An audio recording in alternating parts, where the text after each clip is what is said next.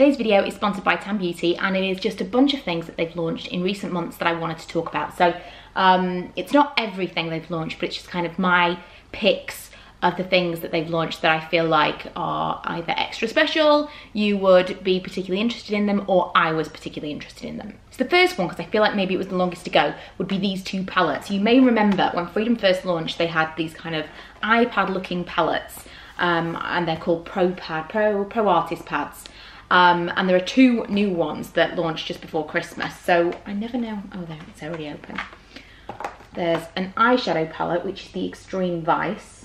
And the other one, which I feel like I've used a little bit more, to be quite honest, is Backstage. You can see I've kind of messed it up a little bit. And what I really like about this, I mean, in theory it's a blush palette, but it's kind of several blushes, and then bronzer contours, which I use less of, and then all down here are highlights. I don't know whether or not that's going to even pick up because it's so bright outside today.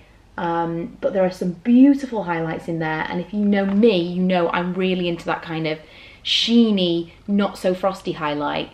This one is just perfect. It is this here.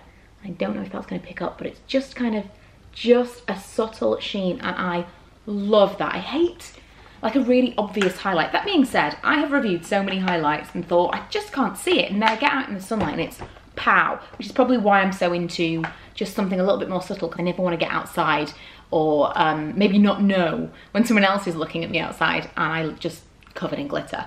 So the main thing that made me feel like I wanted to film this particular video today was this little package that I received. It's a new, I haven't even opened these things yet. I actually saw this on Instagram and thought, oh my god, I'm gonna love that. It's the Rose Lights Highlighting Powder Palette from Revolution. So if you don't know, I've filmed videos like this before, so for those of you that haven't seen TAM Beauty, wow, look at that. TAM Beauty is like Makeup Revolution, Freedom, I Heart Makeup. There's tons of different brands under that umbrella, which I'll link below for you to find out a little bit more about that. In fact, I'll link my original video that tells you about all the different brands. So Makeup Revolution and Freedom are kind of one family. This is beautiful. It's not quite shiny. You can see that's kind of satiny. I loved the original highlight palette. That's so pretty. Oh my goodness. I'm suddenly glad of the sunshine because they are picking up a little bit nicer than they might have on a normal, dull English day. They are so nice. It's again just perfect if you are more into a kind of glow rather than the really, really frosty highlight. They are beautiful. And some of these shades, I would have thought, there's one in the original one, possibly the center in these two would be ones that you could maybe use all over, dependent on how bright you want it to be, or maybe it's the outer ones. I'm gonna have to give that a proper go. I'll use that in a Get Ready With Me thing so you can see it in action. But this was the thing that I thought was completely bizarre and I have never even seen before. Silicone contour brushes. Is this a thing now? Silicone, actual like rubber brushes. 3 ultimate brushes for precise and smooth contouring. Allows for flawless application with no dragging and allows for precise application every time. Okay, this might be a video in itself. Let me know if you want me to do kind of a first impressions and test of these brushes, because they are completely insane to me. I have never seen anything like this. There's obviously some kind of trend that I'm missing, but if you want to see a video with me attempting to use these, let me know. Yeah, that was the thing that kind of majorly piqued my interest. The video originally was going to be just about the new Makeup Obsession launch, because Makeup Obsession used to be, I believe, Boots only, and it is now on TAM. So you can get it online now as well. They launched about 40 new eye colours. They've got some lip colours, some highlights, some brow powder, so I'll show you those now. And I was going to do just a swatch video about those. If you'd like me to swatch every single thing that I have of the Makeup Obsession, because I did that last time, let me know and I'll maybe do a blog post to follow up. But I did already start with the lips. These are the selection of shadows that kind of appealed to me the most. I just wanted to put them in a palette to show you a little bit more easily than the individual pots. But these were, of the new launches, the ones that appealed to me the most. So I'll just quickly tell you what they are. It's Blank, Mulberry, Beach Blonde, Mushroom, LA, Kohl, Wanderlust, Linen, Celeste, Plum, Paris and Olive. I love that you can see underneath what they're all called. I don't remember all of the names, obviously. That's super, super useful. I have just done my MAC palette video and that was not easy. It would be really useful if it was kind of on the bottom like these ones. I really like that feature. And then lips. Am I missing one? I think I am. Okay, so these are the lip colours. I don't know if these are all the lip colours, but they're all of the ones that I was sent. And I have got some swatches, so I'll put those on the screen now. This is Naked Nude, Bloom, Champagne, Toxic, High Class, Chameleon, Armour, Sexy Silk, Mink, Scarlet and Claret. These I have actually tried already. The new shadows I haven't, but I know what they're like. Very, very similar in quality to that of the Makeup Revolution ones, quite creamy and blendable. But they can be hit and miss, as with anything. It all depends on the one that you choose. But the shimmery shades do tend to be pretty good. The lip colours are not particularly opaque. I think you need really to get quite a lot on there to get a very, very opaque lip, in my experience. There are some, the kind of bolder reds, that are a little bit better, but they tend to be quite sheer. So if you're into more somewhere between a gloss and a lipstick, nothing too creamy or sticky, it is kind of an easier to wear on the go formula if you're going to put something in a palette, because I'm not a massive fan of lip palettes usually, but it is slightly easier if it's not too sticky and not too kind of gloopy. But I just want you to be aware that they're not quite as opaque as maybe they look in the pan. Also, there's a colour in here that looks almost black, and it's kind of a purple colour. This one, which must be Chameleon, makes sense. So it's like a browny black colour in this harsh sunlight, but in actual fact it's kind of more of a purple. But it is more of a like a wash of colour. The other two that I've got here, again, I haven't got every single colour because I just wanted to fit them in a palette. These I was really excited about. These are all highlights. It's Bare, Flame, Bronze, Pearl, Gold and Lightning. There are again a few more, but these were my favourites of the bunch. I think this is probably that kind of Bare, again, perfect name, that kind of sheer little bit of highlight that I particularly like. But all of these are kind of a bit more neutral. They're not too frosty or pale. It all depends on what you like. That's just what I'm into. And then there are eyeshadows. No, eyebrow shadows. Eyebrow powders. And they're all kind of halves. So you can get, in theory, double for your money because you've got a paler and a darker half, but you can add a little bit of dimension with that as well.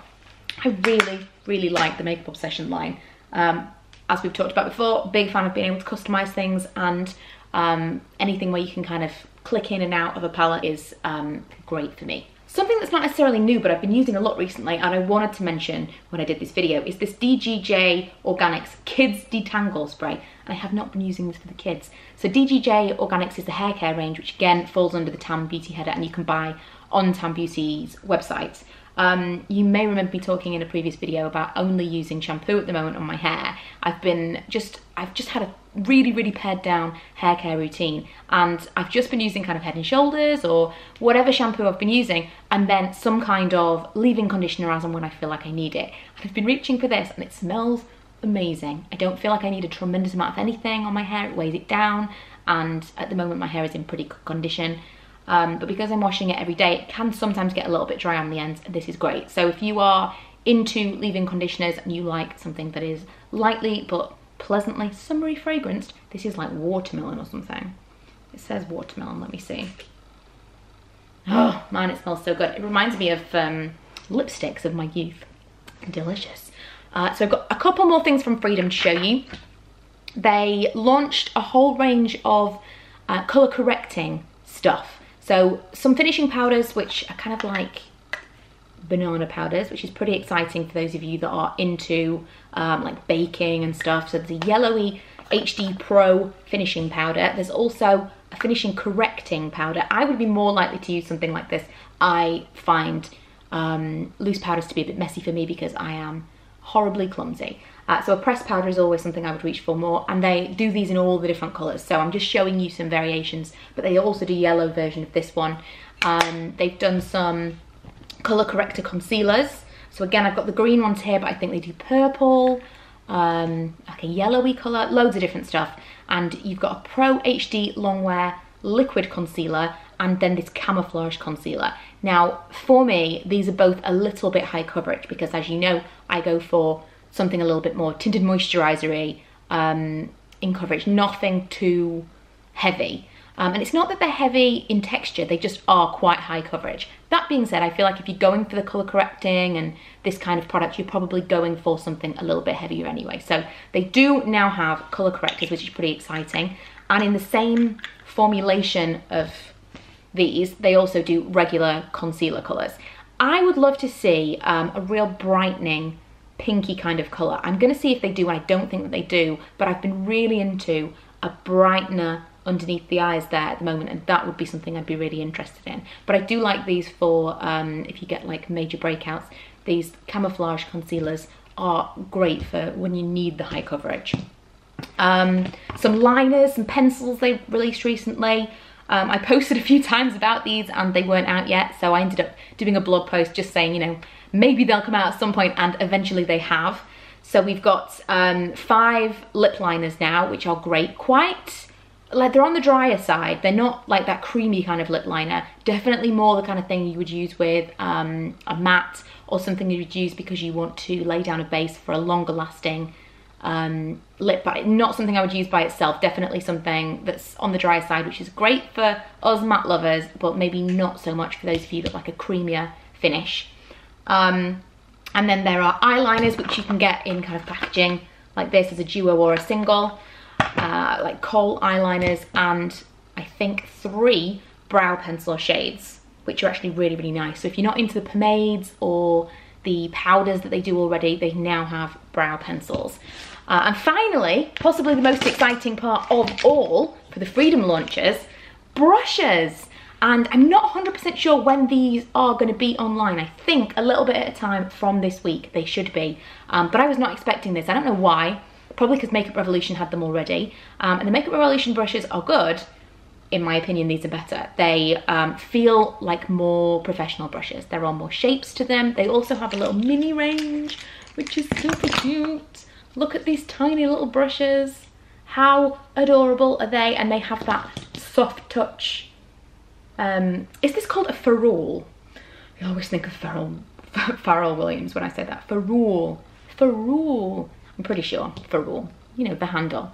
It's that kind of soft touch, nice feeling brush. I do think, I don't have it, but I do think that you can get this eyebrow brush in the larger size, which is great because I never have enough of these angled brushes. I like, if I ever use pencil liner, I like to use this to kind of flick it out a little bit and just smudge it along my lash line, but I also use this for brow products, so I can never have enough of those. They have lip brushes and teeny little eye definery brushes. I love the feel of these brushes. They feel really professional. They don't feel like they are from an inexpensive brand.